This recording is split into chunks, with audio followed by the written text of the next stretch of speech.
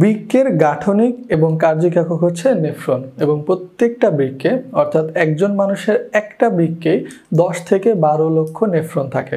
প্রতিটা নেফ্রনের দৈর্ঘ্য 3 থেকে 5 সেন্টিমিটার হয়। তাহলে আমরা যদি 10-12 লক্ষ যদি নেফ্রনকে একত্রিত করে ফেলি তাহলে আমরা টোটাল 36 কিলোমিটার বা 22.5 কিলোমিটার লম্বা একটা দৈর্ঘ্য পাবো। বৃক্কের মাধ্যমে প্রতি মিনিটে, এখানে মিনিটে কথাটা খেয়াল রাখতে হবে, প্রতি মিনিটে 125 ঘন সেন্টিমিটার তরল পদার্থ পরিস্রুত হয়। অর্থাৎ যে পরিমাণ রক্ত প্রবাহিত হচ্ছে সেই রক্তের মধ্য থেকে শুধুমাত্র 125 ঘন সেন্টিমিটার তরল মানে তোমার বৃক্কীয় তরল একটা গঠন করতেছে বা পাচ্ছে। সেইখান থেকে আবার 99% অর্থাৎ প্রায় 124 ঘন সেন্টিমিটারই তোমার রক্তে ফিরে যায়। শুধুমাত্র 1 মিলিলিটার মূত্র তৈরি হয়। এটা খুবই ইম্পর্টেন্ট তথ্য। বিজ্ঞানী স্যার উইলিয়াম বুমান সর্বপ্রথম এই বৃক্কের সূক্ষ্ম গঠন পর্যালোচনা করেন এবং এটাকে প্রধানত দুইটা ভাগে ভাগ করেন। একটা হচ্ছে রেনাল কর্পাসল এবং অন্যটা হচ্ছে রেনাল টিউবিল বা বৃক্কীয় নালিকা। অল্টারনেটিভ নামটা খুবই ইম্পর্টেন্ট। রেনাল টিউবিলের অল্টারনেটিভ নাম হচ্ছে বৃক্কীয় নালিকা। রেনাল কর্পাসল এর আরও দুইটা অল্টারনেটিভ নাম আছে, একটা হচ্ছে মালপিজিয়ান কর্পাসল বা মালপিজিয়ান বডি। আমরা এটা নিয়ে একটা পার্থক্যের ছকও পাবো, সেখানে আরও ডিটেলসে আলোচনা করা হবে। নেফ্রনের অগ্রপ্রান্ত এই যে চিত্রটা দেখাচ্ছে মাথার মতো, এটাকে মূলত রেনাল কর্পাসল বলা হয় এবং এটি বৃক্কের কর্টেক্সে অবস্থান করে। বোমান্স ক্যাপসুল এবং গ্লোমেরুলাস নিয়ে গঠিত। অর্থাৎ দেখো হলুদ যে অংশটা দেখতে পাচ্ছ এটা মূলত বোমান্স ক্যাপসুল বোঝানো হচ্ছে। ক্যাপসুল বললেই কিন্তু আমরা একটা আবরণ বুঝি, কেননা বৃক্কের আবরণকেও কিন্তু ক্যাপসুল বলা হচ্ছে। এবং ভেতরে যে তোমার রক্তনালী লাল যে গঠনগুলা এগুলাকে মূলত গ্লোমেরুলাস বলা হচ্ছে।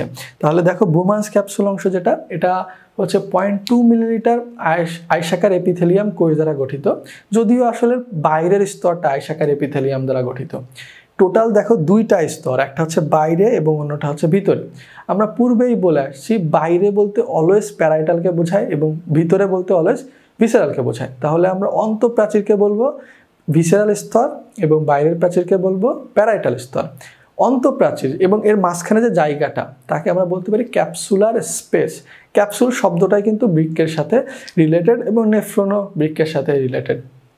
অন্ত যে প্রাচীরটা অর্থাৎ ভিসেরাল যে স্তরটা, ভিসেরাল স্তর আয়সাকার এপিথেলিয়াম না, এটা কিন্তু পোডোসাইট নামক এক ধরনের কোষ দ্বারা গঠিত এবং প্যারাইটাল স্তরটা আয়সাকার এপিথেলিয়াম কোষ দ্বারা গঠিত। গ্লোমেরুলাস মূলত অনেকগুলো রক্তনালীর সমন্বয়। এর কারণ হচ্ছে রেনাল ধমনী থেকে অন্তর্বাহী ধমনিকা বা অ্যাফারেন্ট আর্টারিওল তোমার বোমান্স ক্যাপসুলে প্রবেশ করে সেগুলো 50 থেকে 60টা কৈশিক জালিকাতে রূপান্তর নেয় এবং কৈশিক জালিকাগুলো এক ধরনের রক্তনালীই বলা যায়। তাহলে এই যে 50 থেকে 60টি কৈশিক নালী এইগুলাকেই কিন্তু মূলত আসলে তোমার গ্লোমেরুলাস বলা হচ্ছে। এবং এই কৈশিক জালিকা পরবর্তীতে পরিণত হয়ে মানে রূপ একসাথে মিলিত হয়ে বহির্বাহী ধমনিকা বা ইফারেন্ট আর্টারিওল গঠন করে। তোমাদের এইখানে অন্তর্বাহী নামটা শুনে তোমরা বুঝতে পারতেছো যেটা প্রবেশ করতেছে বহির্বাহী দ্বারা, এটা বাইরে বের হচ্ছে। প্রবলেম ইজ তোমরা ইফারেন্ট এবং অ্যাফারেন্টকে মিক্স আপ করে ফেলবা। অন্তর্বাহীতে অ আছে শুরুতে এবং অ্যাফারেন্টের শুরুতেও আসলে অই আছে, ওটাকে অর মতোই দেখো, তাহলে কিন্তু প্রবলেম আসলে তোমাদের সলভ হয়ে যায়। তো দেখো ইফারেন্ট আর্টারিওলের ব্যাস অর্থাৎ যেটা বের হয়ে যাচ্ছে তার ব্যাস অ্যাফারেন্ট আর্টারিওলের তুলনায় কম হয়। এর ফলে সবসময় যখন বাইরের অর্থাৎ ইফারেন্ট আর্টারিওলে রক্তের চাপ অলওয়েজ বেশি থাকে। খুবই অবভিয়াস একটা রিজন। এখানে দেখো আমি একটা চিত্র এঁকে রাখছি যে খুব বড় একটা পথ এবং সেই পথ দিয়ে যে রক্ত যাচ্ছিল ছোট পথ দিয়ে সেম অ্যামাউন্ট অফ ব্লাডই আবার যাইতে হচ্ছে।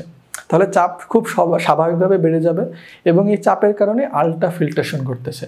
মনে রাখতে হবে যে রেনাল কর্পাসলে মূলত রক্তের আল্ট্রা ফিল্ট্রেশন ঘটে। আল্ট্রা ফিল্ট্রেশনের ফলে বর্জ্য পদার্থ বা পানি এই যে বোমান্স ক্যাপসুলের যে স্পেস ছিল ওই বোমান্স ক্যাপসুলের স্পেসে গ্লোমেরুলার ফিল্ট্রেট হিসেবে জমা হয়। এরপর দেখো বৃক্কীয় নালিকা বা রেনাল টিউবিল, এটাকে প্রধানত 3টা অংশে ভাগ করা যায় এবং এর দৈর্ঘ্য 3 সেন্টিমিটার লম্বা। প্রথমেই আছে দেখো প্রক্সিমাল বা নিকটবর্তী পেঁচানো নালিকা। কার নিকটে থাকে? এটা মূলত গ্লোমেরুলাসের নিকটে আছে এবং এটা খুব গুরুত্ব সহকারে মনে রাখবা। দেখো আমি চিত্র এঁকে রাখছি যে প্রক্সিমাল পেঁচানো নালিকার ভেতরের সাইডে যে কোষগুলা এগুলা খুব ক্ষুদ্র ক্ষুদ্র অতি আনুবীক্ষণিক এক ধরনের আঙুলের মতো অভিক্ষেপ থাকে বা যেটাকে মাইক্রোভিলায়ও বলা হয়। এরপর দেখা যাচ্ছে হেনলির লুপ বা নেফ্রন ফাঁস।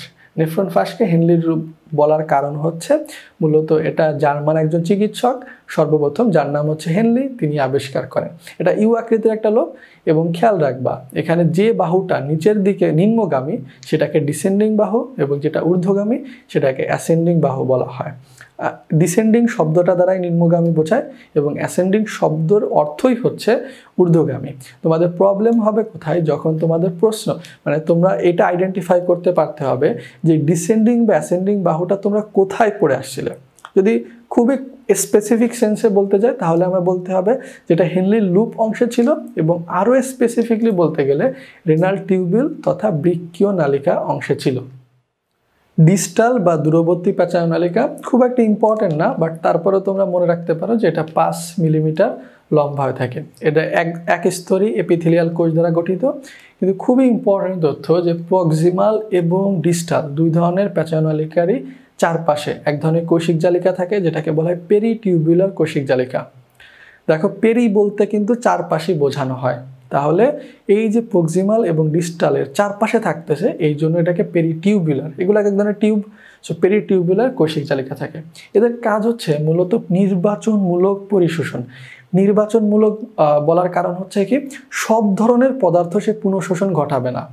এখানে আমরা যে পরিশ্রিত তরল পাইছিলাম বা যে ফিল্টারেট পাইছিলাম সেটা কিন্তু আসলে সেখান থেকে বেশ কিছু পদার্থ এই কৌশিক জালিকার মাধ্যমে আবারও রক্তে ফিরে যাচ্ছে। কিছু পদার্থ যাচ্ছে বলে এটাকে আমরা নির্বাচনমূলক পুনঃশোষণ বলতেছি। নেফ্রনের ডিস্টাল পেঁচানো নালিকা তোমার সংগ্রাহী নালীতে যে যুক্ত হয়, এবং এই সংগ্রাহী নালী অনেকগুলা মিলে ডাক্ট অফ বেলিনি গঠন করে। দুইটা তথ্যই খুব বেশি ইম্পর্টেন্ট, যুক্ত হচ্ছে সংগ্রাহী নালীর সাথে, এবং অনেকগুলো সংগ্রাহী নালী মিলে তোমার ডাক্ট অফ বেলিনি গঠন করতেছে। এর পরবর্তীতে যে ছকটা আছে এই ছকটা তথ্যগুলা খুবই complicated, at the same time ইম্পর্টেন্টও না, সো তোমরা এটা স্কিপ করবা।